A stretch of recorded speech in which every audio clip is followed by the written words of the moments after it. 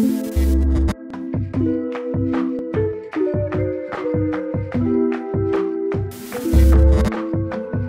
Chesnains, thank you so much for being on Blockchain Rock. We really appreciate it. It is an honor.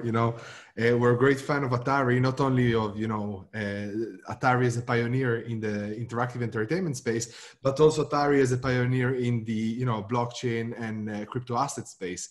I think the company has, taken very bold move under your lead. And we're going to explore some of these right now. So thank you so much. Welcome. Thanks for having me. Thank you. So I'd like to start, Atari, as we just said, pioneered the interactive entertainment space within the design of video games. But lately, you've really been taking bold steps. You came out with the Atari video computer system. You came out with the Atari tokens. Your involvement in the non-fungible token space has been remarkable. And also within the hospitality space with the Atari hotels. Can you explain to us a little bit why? Yeah, sure. Even we do simple things. We have, the games. That's the DNA of the company, right? Software. Any platform, mobile and internet, we are less on consoles these years. But that's software, Atari games. Then we have hardware, which is one product, essentially, which is the new video computer system. So it's a computer. It's in the name. It's a computer. The idea is to go with a mini computer, which is very, very cheap, very good, very, very good ratio in terms of quality and price, because you have basically a computer with 8 gig of memory for roughly less than $400, including joystick and controller. So Atari VCS, the hardware, software, hardware. And then everything else, except for the token, everything else is really brand licensing. The hotels, we're not going to invest in any hotel in the world. We're just licensing the brand. We have like toys that we're making with partners. So we go with very selected businesses and we try just to do what is right with the brand. But it's, again, software with games, hardware with the VCS, and then brand licensing. Now, blockchain is really across the board, so to say, because I'm a strong believer in blockchain. I think that VC is here to stay, and VC is going to be basically all over the place in the way we run the businesses, the way we run even our daily lives, banking, personal finance. So it's really across the board, and our goal in the blockchain space is really to create the Atari ecosystem. We'll dig into that, I'm sure here. But blockchain by itself is really across the board. So this is why it's going to be everywhere. So as a first question, I'm interested, you mentioned that the VCS system is a computer rather than maybe an entertainment system or a console.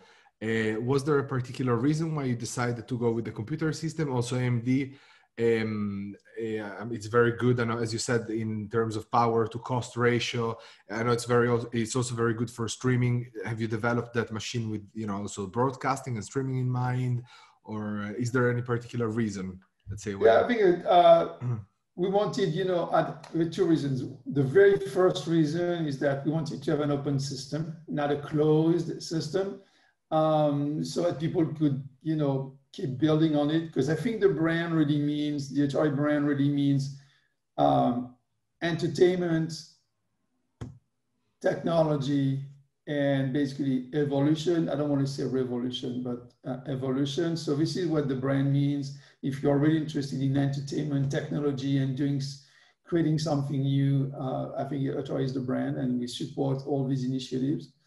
So for us, it was super important to be offering an open system and not a closed one, so you can keep building, you can add your memory, you can install any operating system you want. So that's really the reason at the heart of the initiative here. And second, in any case, when you look at the amount of money that has been put in the closed systems by the competitors, I didn't have the money to afford that. So, but again, the most important thing is really that at the core, we wanted to create an operating system that was open to everyone. So that's really why we came up with this MIDI computer. And do you envisage a sort of Apple Store space where you can support developers to promote, optimize games for that system, or is that something so that you have in the pipeline? Computer, and inside the computer you have basically a place, a store, or an environment, but it's kind of like a console, which we do curate ourselves, and which would be here just like any store. And I think at the end of the day, you have today two companies that are controlling the phone systems, right? The interactive experience on the phones. I don't think that today there's really a company that has been offering something for the living rooms, something easy to use in the living rooms, because personally I'm tired of going arrow down, arrow up, arrow left. Yes. I know there is that a companion app which we also have, but I think not being able to have the computer in the living room, I think, is a problem. And we're just trying to create something and offer something that hopefully will fill the void. I see. And moving on to, the non-fungible tokens and like the application of blockchain within the interactive entertainment space, I think personally what I'm really excited about is, as a player, we end up investing a lot of efforts in terms of, time and money. And the problem is when you decide maybe to change game or move on with your life, or you're left with nothing, although maybe you do have value that someone else could be interested in. So is that part of why you decided to go with the NTF? I know that Atari recently joined Engine, correct? Yes. With the NFTs and plugged into that ecosystem, which allows players to trade effectively between games, in-game items, if I'm not mistaken. Could you expand? Could you tell us a bit more about it? Yeah, sure. The goal is to create an Atari ecosystem on the blockchain. So what does it mean? It's basically an environment where we don't run a charity. So it is an environment where we can make money using our brands. So the Atari brand and all the games, using our software, the games, and creating experiences, interactive entertainment experiences on the blockchain. So that's the Atari ecosystem. That's our goal. To do that, we have on the one end, we have tools. So we have just been approved for the Atari wallet. Today is December 29. So it's already released. We're going to announce it after the holidays.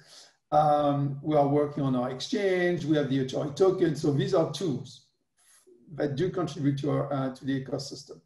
And then we have the experiences, games, and more applications. But the main point is NFTs being one of them, right? The main point is this. First, we don't know what's going to work. So we like NFTs, and we know that, the NFTs that we are doing today are different and are different from the ones of yesterday. And the upcoming NFTs will be more sophisticated. So this is just one example. We have casinos that we are testing right now. I think there's going to be a video released tomorrow. We are working on other types of games. So the NFTs are only one part of the interactive experience, and we're working with we've announced a couple of initiatives on the website. So that's one thing, which is the NFTs are part of a global offer that we are just, building and offering. And why NFTs? It's just because, we're kind of humble and we don't know what's going to work, right? So the point for us is we know that there's something in the NFTs, let's do it. It's fun. If people like it, great. We're going to learn. We're going to do more stuff after that. But we are working on other types of games like casino, as I've said. So I think it's just, it's just like when you start building some experiences, you never know what's going to work. So this is why we're trying. Before joining, before returning to Atari or before joining Atari, I believe you worked at Lazar, right? Which is an investment banking. So you have a very strong background within the financial services sector. So do you think that has contributed to your interest, in merging the interactive entertainment space with what is now deemed more, as you said, blockchain is a bit of it's all embracing and all encompassing, but it has started, within the financial services space.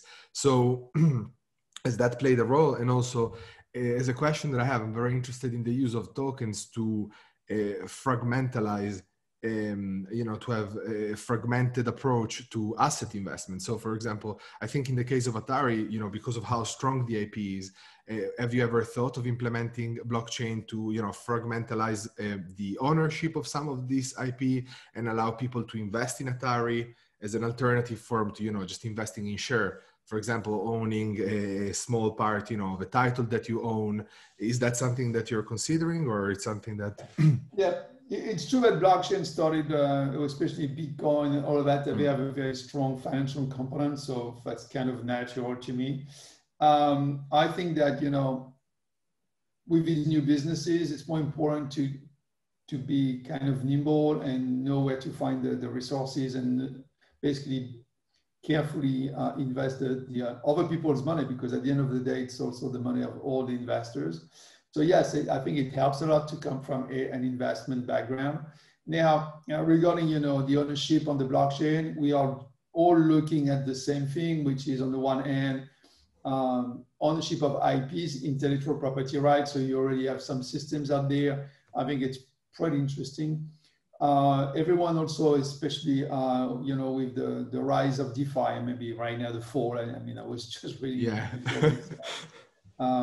before this interview, this chat, just, the latest news on some projects. I think, there's, especially on the blockchain, I believe there's an opportunity to basically offer, but you need to have like the proper licenses, because it's super regulated. Yes. But I think there's a way to offer the opportunity to some people. I don't want to say everyone, because I think it should be limited to qualified investors. But with the blockchain, I think there's an opportunity to offer to some people the possibility to invest in some new games. It's like super high risk business. Trust me, I've done that for 20 years. You can just bet one and you can lose everything, or you can just bet one and make X times your money. Yeah. It's like super, super risky. So you just have to be ready to lose. But this is why it has to be regulated. But I think with the blockchain is very interesting, because, you collect the money from Apple, Google, wherever, you put that in a regular bank account. But this kind of regular bank account is basically programmable, IBAN programmable account, and you can just basically distribute the money right away to some token holders. So I think, no more calculations, you're entitled to X 0.00 whatever the percentage of the revenue. And I think it's very interesting. So you'll see more and more of that. You'll see a lot of losses. You'll see some very interesting projects and profits. At the end of the day, and trust me on this, it's a portfolio effect. If you just look at the winners, it's impossible to only have winners. Just no, for sure. I understand. And yeah, of course, it would be an investment firm. So I just think, and of course, I'm like you, I'm enthusiastic about the technology, but at the same time, I'm also wary of the fact that, it's not just the solution to everything. It is a technology with its pros and cons. And I think deployed in the right manner for the right cases, use cases, then it can be very beneficial. In terms of investment firm and, fragmentalizing investment, I see the benefit in terms of, tracking ownership for KYC and AML concerns, Indeed. To automate those type of things. I'd be very excited, to be able to own a small piece of the Mona Lisa, I'm not talking about the Mona Lisa in itself, but Basquiat, for example, or other art. Yeah, I think there's going to be that. You're going to see, you need a lot of, protections, but you will see a lot of, I don't want to say, even for houses, right? You can think of, just buying a token that gives you the ownership of the house. I know there's been some projects on that. I would say, I'm not sure that this is going to happen, especially for the houses. Like basically you buy the token, you own the house. But what I can tell you is that if you look at the, what is called the cadastre, or the public zoning of each and every city, I see no reason why it should not be on the blockchain. So basically you go to another area, you buy, but then you move something on the blockchain, and this is the best way to make sure that there's no conflict. That's done in real time. So I think there's going to be some evolutions there. And I would see some very interesting opportunities. Yeah, for the title, you wouldn't have to. Easier to stay. Yeah, no, for sure. And I think also like with the houses, as you said, a lot of problems that property lawyers have, not really problem, but that's a big part of their work is to check the register, make sure that the house is not already been, you know, charged against, even registering charges, you know, for mortgages. I think that would be very interesting. Fred, I'm wary of your time, of the No, fact that thank you you. have, Look, you know, we could speak for hours. So I think it's, if I may say, I think it's, you know, it's just the beginning, right? I mean, it's been, yes, some years, but I think it's just the beginning. And I believe that, you know, if you look at what was up, look at the big companies before the crisis of 2008 and 9, right? Or 7, 8, 9, whatever. Look at the companies today, the big ones, the top 10, they are just not the same, okay? If you project yourself in the, let's say 10 years down the road by 2030 to 35, 10, 15 years, I think you're going to see in the top 10 companies in the world, basically all these companies will run on the blockchain and will be blockchain based. And that's the next evolution. That's at least the bet I'm making. And I hope I'll be there in 10, 15 years to check that. But again, look at you know, the big cycles every 10 years. Look at the top 10 companies in 2005. Look at the top 10 companies today. This is just amazing, the progress that has been made. And I'm not saying, oh, tech is great, tech is going to solve everything, because we know that there are some limitations. But you just can't ignore, right, what's going on. So it's if you ignore it, you're really left on the side of the road, and that's a big, big, big problem right now. You have a lot of people who just didn't catch up or took the train, and I think there's really like different lanes. You have the fast speed lane, and you have like a slow speed lane. So that's really a problem, and it's not only a question of tech. It's really a question of, you know, how to make sure that no one is left aside. So, but again, in the next 10 years, you'll see a different top 10 in the companies, and I'm pretty sure, I'm happy to take a bet that most of them will be blockchain based. And just before we leave, I have a very quick question. What do you think about augmented reality? Is that also technology you're excited about, or you think that it's more down the road, it has less of the potential? I don't see the business, especially virtual reality. So I know it's slightly different, but Yeah. virtual reality, I think the problem with virtual reality is that it's still a very solo experience. And frankly, after 5-10 minutes, I'm just like, maybe that's the age. I don't know, but I think it's the same with everybody. You just can't bear more than 10 minutes of this because you feel the dizziness. So it's interesting. I think it's more like for fun, for 5 minutes, 10 minutes. The wow moment, but I don't see that as I don't know how, except when you sell the machine, I don't know how you charge. So for software, so it's for me it's difficult, but that's maybe because we don't have the IPs as well, we don't have the games, we don't have the, and also we may not have, you know, the willingness to do it, to do something, to invest big in that field. I don't see the opportunity for us, maybe for other people, but not for us for the moment. Fair enough. Fred, thank you so much for your time. Thank you so much. We really appreciate you coming. Thanks for the opportunity. Thank you very much. Bye-bye. Have a good day.